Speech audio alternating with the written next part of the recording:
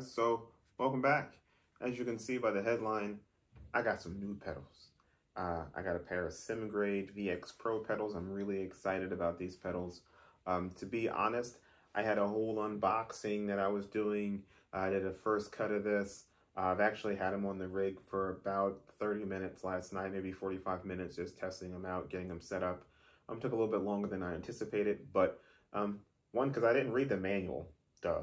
But I had a whole unboxing video and I was going to do that thing and then realized, you know what, like, it's just a cardboard box. I need to redo this video again because I've learned some things just in the 45 minutes that I've gotten them set up.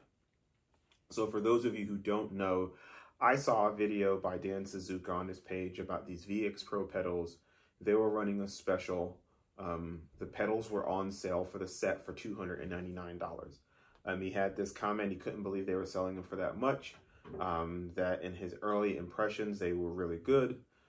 They definitely operate differently than anything I've ever used and anything I've ever really seen. So at the end of the day, I was like, you know what? I'm going to take a chance. I took a chance on getting my Moza R9 and I enjoyed it for as long as I had it until I upgraded to the VRS. I enjoyed my CSL V1 Elite pedals till I got the heusinkveld Sprints, and now I've got these. The reason why many of you are wondering, like, why would you upgrade if you have Sprints to these? For me, I wanted more kilograms of pressure or force that I could put down. This has a 200 kilogram load cell on the brake. It has 100 on the throttle, which don't really need it for that. But ultimately, I wanted to be able to apply more brake force and have a more clearly defined threshold. I had it on the Sprints, but I had to max out those Sprint pedals at the 65 kilograms, and these do 90. So yes, it can do up to 200 kilograms, but you're not going to use, and that's not what it's rated for. You're actually going to only use up to 90. So with that being said, it was like, you know what? The price was $299 for a throttle and brake with more pounds of pressure for the brake itself, and the throttle looked pretty cool. And I said, you know what, at that price, even if it doesn't work out, I'm pretty sure somebody else would buy them for what I paid for them. At the end of the day, I got them for $299 plus shipping. I didn't have to pay tax or VAT tax because I'm not overseas, so I had them shipped by DHL. Actually pre-ordered them. That was the pre-order price. They had to be done by March 31st. Anybody who knows me, who has watched my channel, knows I absolutely despise anything pre-order. Like, I hate spending money and waiting months to get my stuff. Some of you have ordered wheels, some of you have ordered pedals, some of you have ordered dashes, some of you have ordered all types of gear. And as you know, in the sim racing world, which is really crazy because we wouldn't allow this to happen in any other world, where you pre-order something for $3,000, $4,000 or $5,000, and you wait. And I don't have to list any products. You can already think of something, and I'm pretty sure as I said that, you already had something on the brain. So with that being said, like, yeah, I hate pre-orders because I give you my money and I wait for a promise that you will deliver them on time. These were slightly delayed, so I was a little perturbed, but again, they were delayed to make them better. And anytime you're going to delay something because you found out things that are better than what you were originally going to do, I'm more than willing to take that chance. And again, as much as I hate waiting, these are well worth the wait. As the title says, are these better than heusinkveld Sprints? Well, we'll get to that point. But first, we're going to just take a look at them in their profile. So if you look at them from the side profile, this one being the throttle, this one being the brake, you can see they look vastly different than anything you've probably ever seen before. The mechanism and how they operate are completely different. I can't say I've ever seen anything operate like this before in my life. And the more I see it, the more I go, man, this is just something crazy. But again, everything that is going to be great, sometimes you got to take a chance to see how things are going to work. They work really differently, again, than anything I've ever used. But again, I've got plenty of range to use them. Like, I look at the throttle here, and of course I can push it down. I've got plenty, and what's happening is I've actually removed some of the hinges, and I'll explain why in just a sec. But I've got plenty of throw in the throttle, and again, I've adjusted it, but I've got plenty of throw in the throttle for me. to do any racing that I'm going to use.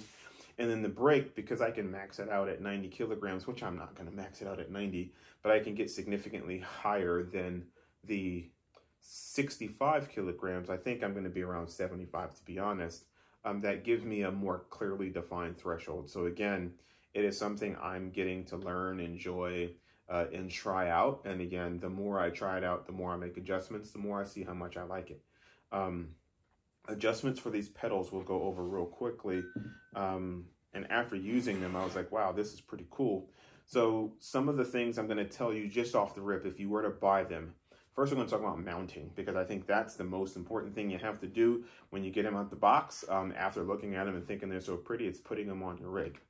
If you can see here, there's a screw here, and there's a screw here. And you can see there's quite a bit of screws and points that are on here that you're not really going to adjust ever at all. But you have two screws here, one here and one here. These screws here, and there is a corresponding screw on the other side. These screws here, if removed, are going to be whether you tilt it straight up like this or you tilt it forward slightly. I'll be honest, as when I think about the heusinkveld sprints, the range of adjustability significantly more. They've got that down. Like you can adjust the heusinkveld sprints to tilt further back or to tilt forward. This really has two adjustments. And to be honest, I left it in the straight up vertical because to me, that's how I want them mounted on my rig. And to be honest, I've got a pedal plate, so I can always adjust it down or tilt it forward, depending on what I think is best for me. But at the end of the day, I have them facing straight upright in a 90-degree angle because that works best for me. The pedal plate, after using it for about the 45 minutes yesterday night, or last night, I really enjoyed a lot. And I'll tell you why, because I'm a person who races with socks. And I hate watching videos of people with their feet on throttle and brake pedal, but I'm going to have to succumb to that so you can just see how it looks and I can explain how it feels. I hate watching them just because, like, you can tell me, but I do see the value in showing you rather than just telling you so you can see it for your own eyes. But again, this here will allow you to adjust whether they sit a little bit closer to you or sit at a 90-degree angle. This one loosens it here so that you can actually move it forward and back. But there's a benefit to both of these here is when you attach it to your rig. So one of the things you're going to do when you attach it, if you look here, there are two screws. And here there are two screws. So if you see, there are four where you're going to mount it, and they provide the screws to mount them on. When you want to mount it, the best thing will be to actually remove these screws here. And I'll remove those there. Because first you're going to mount this one in the front. To get at the back in its normal position, it would sit here. You can get to the screws back here if you look. But if you take it off, now you can tilt it forward. And now you have a better angle to get at the screws to mount them on. So you can mount the back to the front, front to the back, whatever works for you, and then plop them back on. If you look really closely here, you'll see the screws here, the holes. And again, that's just whether or not you want to tilt it here. As you can see, it comes a little bit further forward, or you want them to be straight upright. For myself, straight upright is the way I'm going. And again, in order to tilt it, you have to loosen up this screw. If you do not, it's just going to be solid as a rock and you're not going to be able to move anything. As you can see by the mechanism here and back, when you step on the throttle, it's going to bump up against these plates here on the side. These plates can be moved forward and back to reduce the throw. And then if you want to adjust how much strength you actually have to put down, this piece, moving it forward, there are essentially grooves here. And there are 3 sets of grooves. All you would simply do is you would loosen up the retention screws here. And I wasn't going to do it, but I guess for the sake of the people who are watching this video, you probably want to see. So I'm going to remove my preload here. I'm going to loosen this up here. And of course, I'll tighten it again. when I get it on the rig. The more I loosen it up there, now I can slide it back. If I slide it forward, there's far less resistance. I can slide it all the way back. If I slide it further back, there's far more resistance. Now, with a throttle, I don't know a person that wants that kind of resistance on the throttle. 2.4 forward, to be honest, a little too soft for me. I mean, I can move that all the way down. That's just too soft. Right in the middle, and then adjusting my preload and the spring tension here, to me, makes the most sense. And by doing that, again, that just gives me the ability to have the kind of throw that I'm looking for when driving in a driving anything. So I'm going to put these screws back here so that I do not lose them, because, you know, I am an old man, as you can tell by this wonderful beard, and losing these screws is not something that I want to do. So I'm going to go ahead and put these back in real quickly, and then we'll go ahead and take a look at the brake, because again, the brake is doing something rather cool. And again, as you can see, load cell is back here, and what it's doing is, by stepping on the throttle here, is putting pressure on your load cell, which is interpreting it into the game via their software, which again, software is pretty easy to use, but I'll put that over to the side and we'll set that here. So again, looking at this funky looking thing, it's like, what the crap is going on here? There's a lot going on. There's a lot of adjustments to make, a lot of arms and things that are here. But again, everything here is done by design. Same thing as the throttle.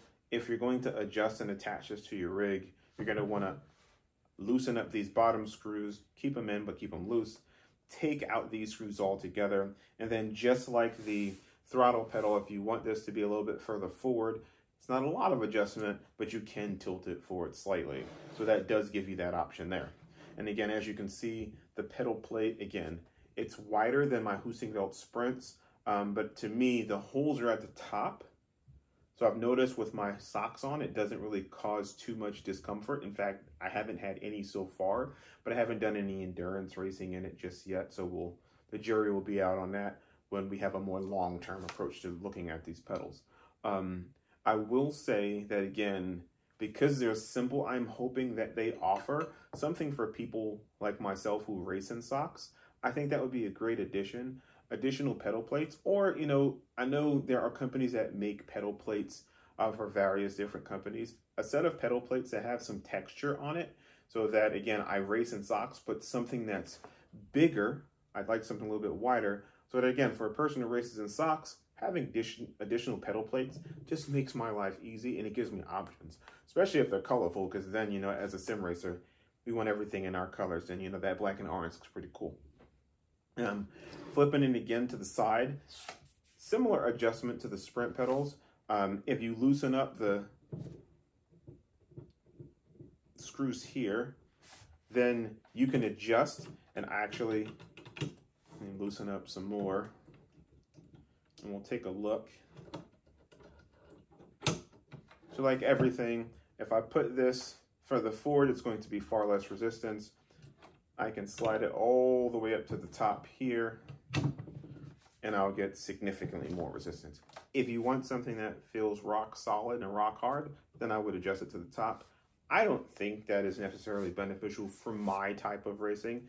I've always liked more travel when I race, with a clearly defined braking point, and then from that braking point, being able to, you know, modulate my braking just like I would modulate my throttle, but be able to trail brake properly. So I'll be honest, this design, again, something I never thought I would ever see. And again, didn't think I'd be like many of you, diving and dumping money into this money pit that is sim racing. But the more you do it, the more you love it, the more you just want to spend more of it on something special. So we'll go ahead and put that back down there. I'll go ahead and tighten those up later. But again, just like the throttle, when you're going to put these on your rig, loosen up the screws, put them in the bottom, put them here. Now, again, these cost me $299, and I think they are amazing pedals. So what we're going to do is we're going to get them on the rig, and then we'll go ahead and take a look at them there and tell you what I think. All right, guys, so we've got the VX Pros mounted to the rig now. We're going to take a better look at the software first before we get into running some laps. So this is what you're seeing on my screen. This is the SimGrade pedal calibration tool. This is their 1.0 version. So obviously with new pedals comes their first version. And I can tell you there's some things I really like about it. Coming from the Sprint pedals, that software was very simplistic, but it had all the things you needed in it. So I feel like one thing that this is missing just right off the bat, this can go up to 90 kilograms of brake force, but I don't see a area in here to adjust the brake force. So I hope that that's something they're going to add in the near future. But outside of that, to be honest, it does all you need it to do. When looking at it, to be honest, it's, here it's got, it's going to tell you what pedals you have. And granted, this is simply for the VX Pros right now. They have different software for their R7s and Theras. But with that being said, these are perfectly fine. This is easy to use. I have chosen to hide the X-axis because I do not have a clutch. And the X-axis is for clutch. They give you a little hub that's 3D printed that you plug your pedals in directly. So the X is the clutch, the Y is the brake, the Z is your throttle. So I have chosen to click this little radio button down here to hide that axis. And, you have the debug where you can hide it or show it. I have chosen to just show it. But again, at the end of the day, I've hidden the axes that I don't need to see so I can configure. Now, you have a few different options over here of what you can do. One thing you can do is adjust the font size, which is great because I can tell you when you're on 27s or 32s and you have a high resolution for racing, it doesn't really always fit when you're looking at font size, especially when, for me, I'm looking at a distance because I still have my stuff on a desk, unlike some who have theirs on a mount and a whole rig setup. So I do appreciate that. With that being said, the first thing we're going to look at is you have these two buttons here, read configure from device and write configuration to device.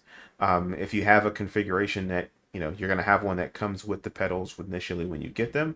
So you're going to read the configuration from the device when you first open them out the box, and then make any adjustments to the pedals, how you like the feel of it first before you open up the software to start messing with what you're going to do as far as your calibration and your dead zones and things like that.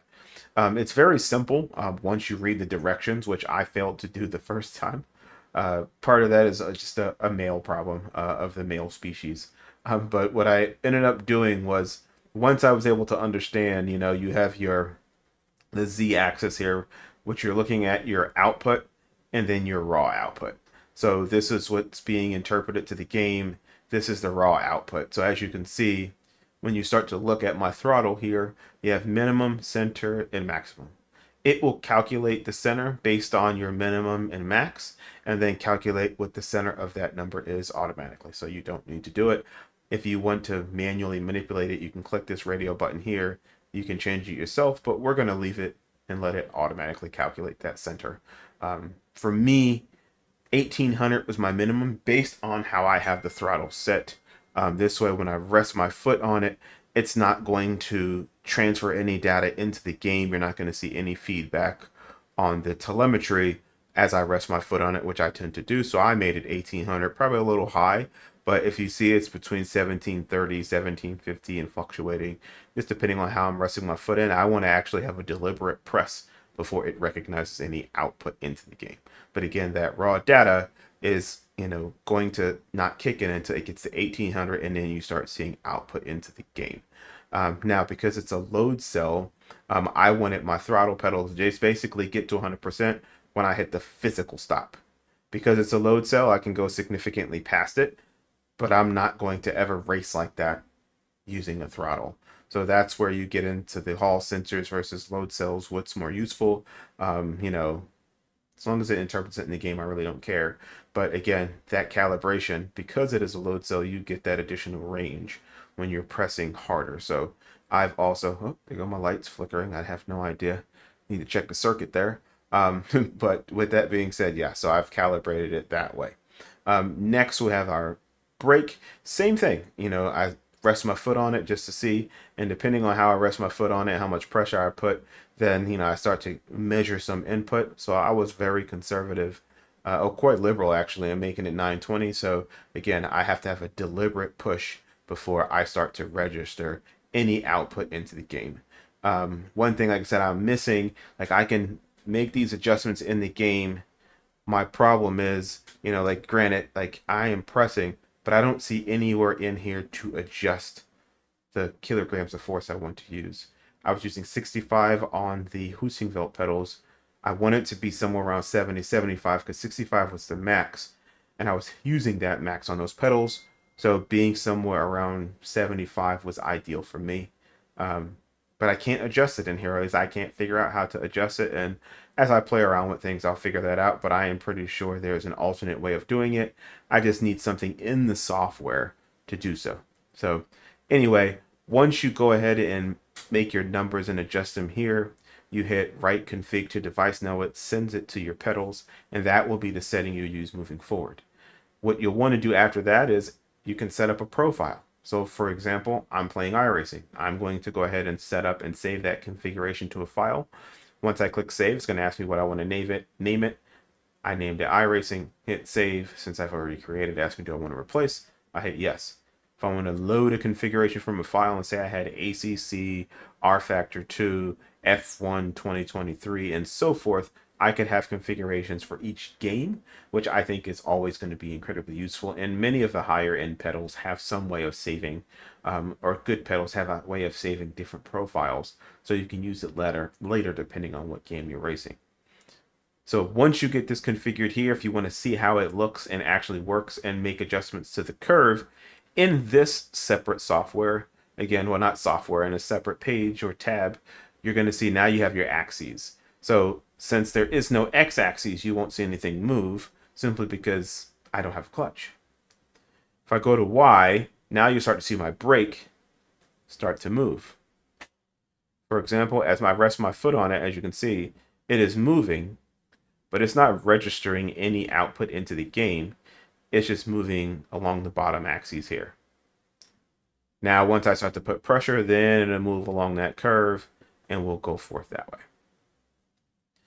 Same thing with the Z-axis, which is my throttle. As I move it along that curve, we will see it go clearly above, because again, the way I've registered it, I want to get to 100% at the physical bump stop, but because it's a load cell, I can continue going even further. So again, and you can change your different type of curve based on what you want.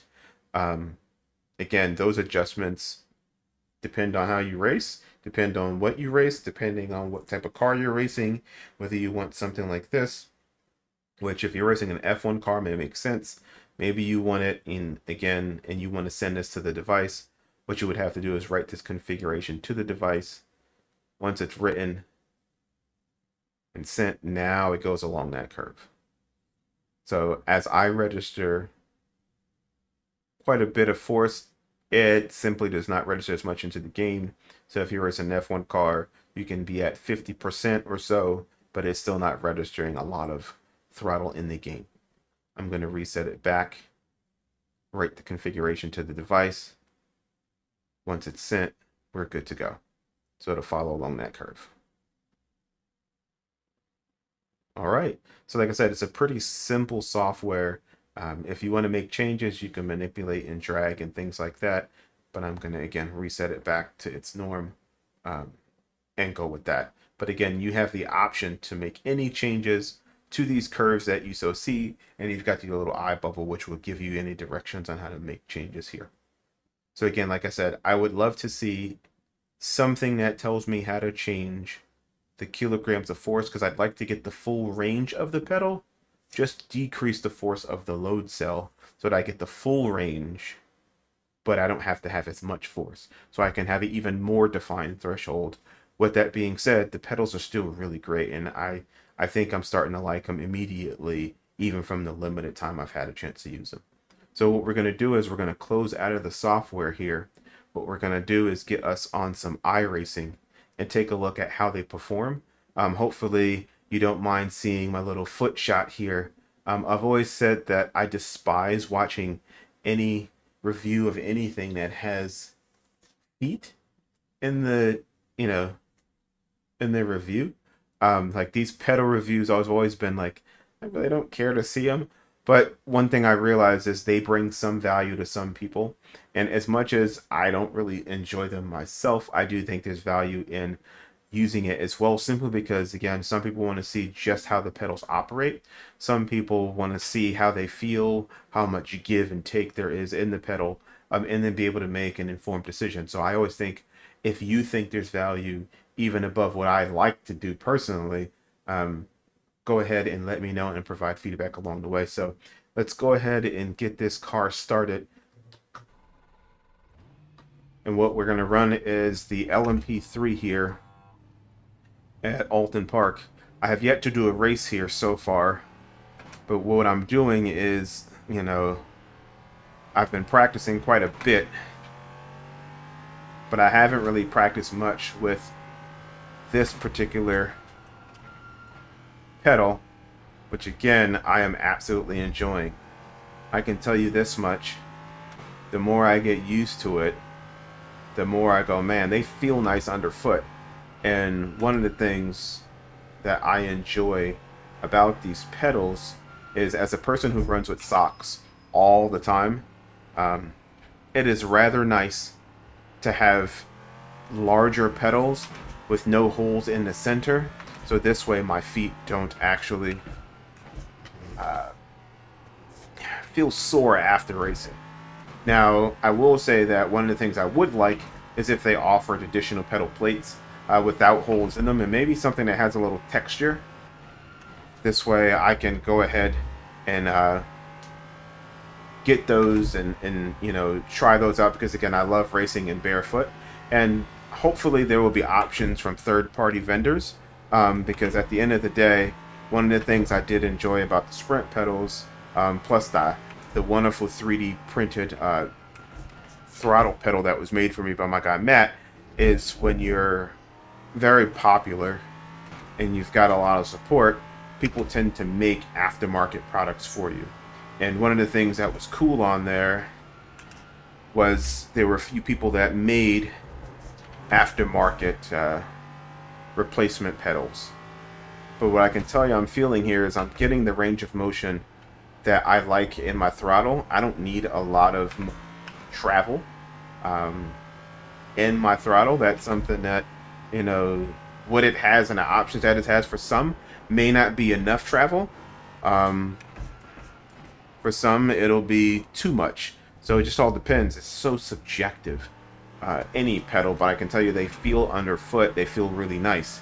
And with the brake, since I have more kilograms of force that I can apply, it is something that, again, I'm having to fine-tune where I want that threshold to be, where I want that 80% to be, because when you're racing in iRacing, you really want to have, you know, your brake threshold that you are able to hit in game each and every time at 80%, pretty consistent. So that's one thing I've got to make sure I'm at properly. And as I'm getting there, I'm just feeling out the pedals, seeing how they work. Again, this being my initial impression of the pedals. Obviously, I won't have a very in-depth impression of them until I use them for a while. So I can't say, well, this is how they're going to feel in 6 months, because I haven't had them that long. But for now, I can tell you they feel really nice. They feel really good underfoot. The plates are pretty large enough for me to use to get done what I need to get done with them. So ultimately, I think they're a great value. And bear in mind, like I said, I paid $299 for them because I got them during their pre-order pricing. And like I said, they have so much of an option in the software that, as much as I don't run a clutch, maybe I'll get one in the future, because the price was so good on these compared to many of the options out there. I really have saved a lot of money on these pedals. And the good thing is, my Sprint pedals that I did love and enjoy. I just wish, you know, again, the pedal plates were larger, as well as it just had, you know, if it had 80 kilograms of braking force, I probably would have been satisfied. But the 65 just was at the, just too low for what I was looking for. So having the 90 kilograms, of which I can go up to, which again, I need to figure out a way to make that adjustment, is just awesome. I mean, these pedals feel great. Even at the full price of $399, you can't get many pedals, as I've stated before, on many of these sites. When you look at the price, $399, oh, such a great price. It's such a great set of pedals, and it's almost like, how are you selling them at this price? You know, and they've saved some money by, again, putting, you know, the hub to connect the pedals and the 3D printed housing. Don't even care. You know, that's something very simple. You know, they didn't go with custom bolts. It's literally something you can buy off the shelf. Smart, like saving money where they can, but these are machined very well. They feel great underfoot. And again, I'm thoroughly impressed. SimGrade, I really enjoy these pedals a lot. Like I said, my big thing is, please put something in the software to adjust the, you know, kilograms of force for the pedals.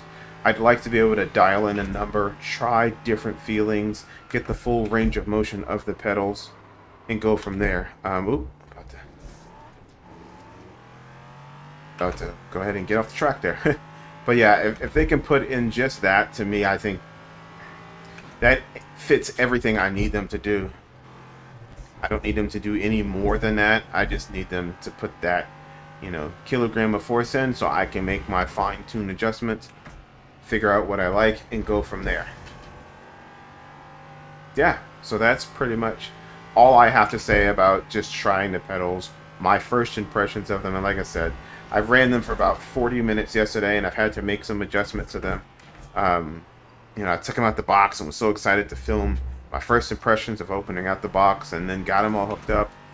Really didn't give you guys the amount of details that I think was necessary in the first impression and things that I've learned. So in just an hour of playing around with them. So I hope that, as always, if you enjoy the videos that I share, that after we sit down and talk about what I think about them, you go ahead and subscribe. So as always, let's get these back off the rig, show you what they look like, and yeah, come to our final conclusion. All right, so we've done some racing with them, and I can tell you, I like these a lot. I like them a whole lot. The more I see them, the more I enjoy them. The more I think they're absolutely awesome, the more I think you ought to consider them. And the reason why I'm going to tell you to consider them is, let me take a look at my iPad here. So for the price, right now they're currently listed at 399 euros. Depending on where you are, obviously that cost would be different. So I'm just listing them because on their website they list them at 399. Obviously that includes any potential tax or VAT tax, so you have to calculate that stuff into your purchase. You may also find a reseller that sells them, and it's going to cost you cheaper because you live closer to the reseller than getting them shipped from, I believe it's Finland. For me, once they shipped them on a Monday, I caught them on a Wednesday. Thank you, DHL, for just that expedited service. Is absolutely awesome. It actually was scheduled for a Thursday, but because it got here early, I was able to change it to Wednesday. So with that being said, for $399, now mind you, I got them for $299, which again was a steal, and I'm glad I did that. But for $399, again, you get 90 kilograms of actual force you can apply. It supports up to 200 kilograms, but again, you're not going to apply that much. The angles that you can adjust to it, again, gives me the perfect angles for myself to make adjustments. As much as the heusinkveld sprint pedals had far more adjustability, for my particular use case, it wasn't beneficial because I would set it in one particular setting, and then I would move forward. So for me, worked fine. They do have additional pedal plates and heel stoppers. They have the heel stopper that you would attach on to the end here, basically to keep your foot from sliding right and left. And I know some people I've watched online tend to do that, so maybe that's beneficial, and I might look into that soon myself, as well as heel stoppers and things like that. But again, looking at it, I just think it's absolutely amazing. And the reason why I keep looking at my screen is because if you wanted to get just a set of heusinkveld sprint pedals, the throttle and brake, you're going to spend over $500. Whereas you can get these for $399.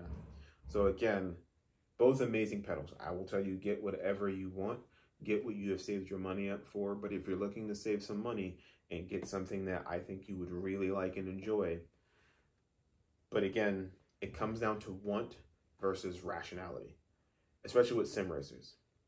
I wanted a SimEQ 2 Pro. I was rational enough to go and get a VRS. And now that I have it, I am perfectly solid. I am good. I don't think I'm going to need anything for the foreseeable future. Now, I'm a sim racer, so that may all change in 6 months. But the way I see it is I'm not going to need anything for quite some time. So $539. And again, if you're never going to max out, then again, the heusinkveld Sprints are perfectly fine. I absolutely love and enjoy them. Actually, a buddy of mine is going to buy them from me for the exact same price I paid for these, pretty much, with shipping. So at the end of the day, he's going to make out as a winner. I'm making out as a winner because I get what I want, and the money I make from those will pay these off. And he's saving significantly more money than buying them new. But I wouldn't tell you not to get Sprints because they're great pedals. And I think if you need more adjustability and you want some other options with that, then the Sprints are absolutely amazing. And I would tell you not to get them. The next pedals I would look at is people who are fanatic. So from my understanding, the VX Pros actually may have some sort of console support with some sort of hub. So I would say definitely check that out. Yeah, it says compatible with consoles via Drive Hub. Extra info for PS5 here. So these are compatible with your console. Obviously, there's additional things you have to do to make them compatible.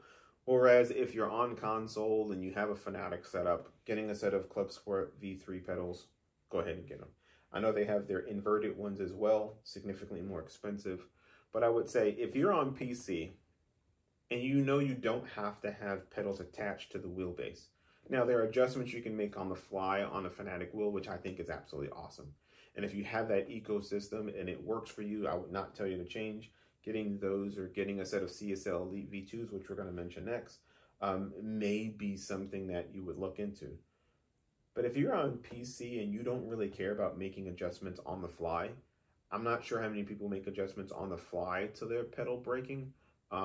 I did not. Once I set it and forget it, unless I'm playing a different sim. Then I might have a profile different for that sim, like going from iracing to ACC to Assetto Corsa to Race Room and all R Factor 2 and all the games in between. But these are $399.95, but they do come with a clutch. This is just a 2-pedal set. So again, if you need a clutch, that's a better value. But when I think of in terms of adjustability, I think of in terms of what I can and cannot do, I would prefer these. But again, that's a 3-pedal set to a 2-pedal set. Do you need a clutch? What are you racing where you actually need a clutch versus what you don't need? I don't know. And those are use case scenarios.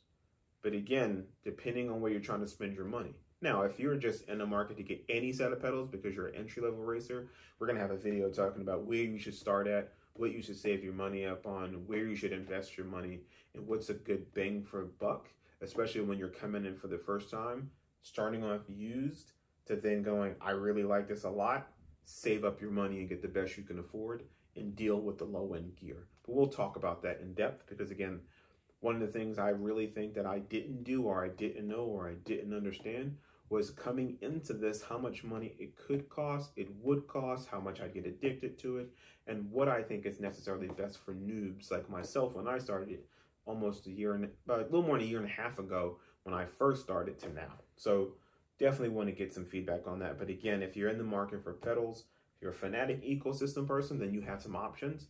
But if you're willing to go outside of that ecosystem, I would say these again are a better bang for buck unless you need a clutch.